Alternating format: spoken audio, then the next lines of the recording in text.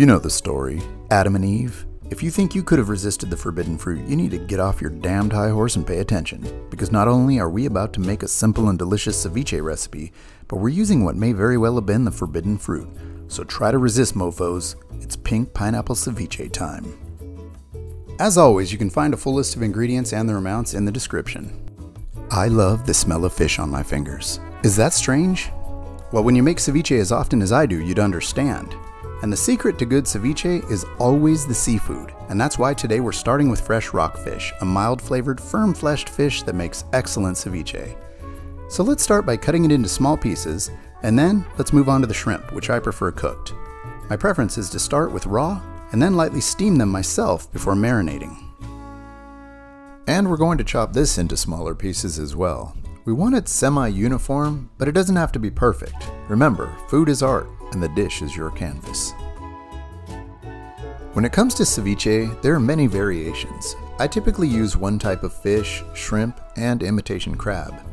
But octopus, abalone, clams, and even squid are also common, which is known as ceviche mixto. The one common denominator in every ceviche is the use of lime juice to cook the fish. In this case, no heat is needed, just the acid from the citrus, which actually changes the texture and translucency of the meat while it marinates. So we're going to need enough lime juice to immerse our seafood in, about 1 to 1.5 cups. So get your squeeze on. And once we've got our juice, we're going to pour it over the fish, and then it's time for some pink. Oh yeah. Pink pineapple, that is. We'd like to thank Melissa's Produce for sending us this beautiful pink low pineapple, which actually came with a certificate of authenticity. These pineapples are known for their extraordinary sweetness and their low acidity. Get yours delivered today from melissas.com. Here I'm using one of my favorite kitchen tools, a pineapple corer. They make eating fresh pineapple so easy, you'll be eating it all the time. Did you know that pineapple is high in fiber and packed full of vitamins and minerals that can have anti-aging properties, help with weight loss, and can actually act as an aphrodisiac? Well, it's true.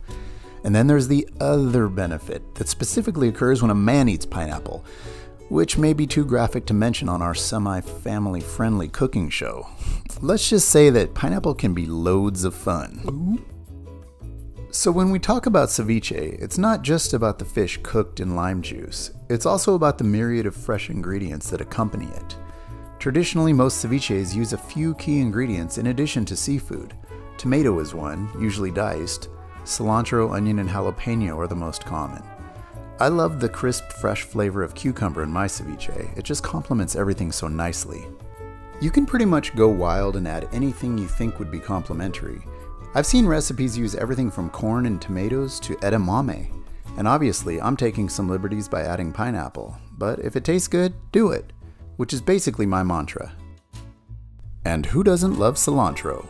Besides the 10%ers that think it tastes like soap. And to those folks I say, it's okay to be special. We still love you. And speaking of love, a quick poem I wrote while you watch me dice that jalapeno. Roses are red, pineapples are pink. Subscribe to our channel and you will not stink. In all seriousness, we really appreciate all the positive feedback, and every like and subscribe means the world to us, so thank you so much. Now, let me get back to acting like a cooking show host for just a moment. What we're doing here is called a brunoise or fine dice. But just a quick reminder, when chopping jalapeno, don't forget to wash your hands before using the restroom. You're welcome. Did I ever tell you that I used to wear ski goggles whenever I chopped an onion? Well, I did. And it works great at preventing tears. But if you don't have ski goggles on hand, there are 2 methods to reduce the amount of tear-inducing compounds that you can use. 1, use a very sharp knife instead of a dull one, and 2, to chill the onion before cutting. So now comes the moment of truth. We're going to assemble our ceviche. This part always gets my heart racing.